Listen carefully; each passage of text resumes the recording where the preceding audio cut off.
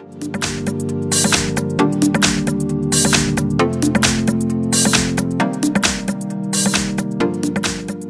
I have HUAWEI Mate 20 and let me show you how to enter the project menu on the following device. So at the very beginning let's unlock the screen, then let's open the phone's dialer, and here you need to enter the secret code. So let's use the *pound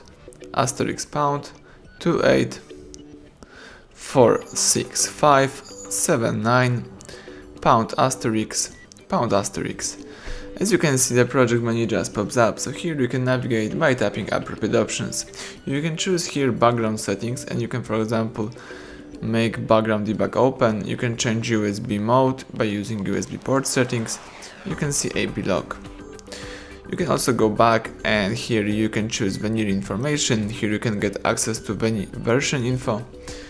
The device is processing data, let's wait a few seconds. So here you can read the bootloader version, AP, CP, and other stuff. Let's go back.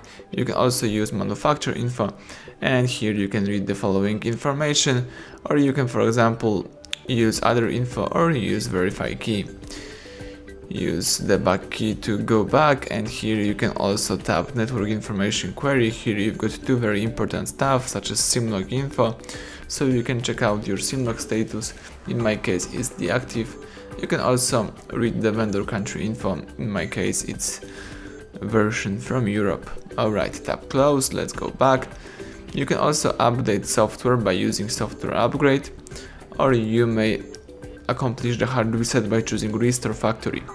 But let's just be careful with that option, because of course you will lose all your data. And also you can tap battery charge to read the battery level or the battery temperature.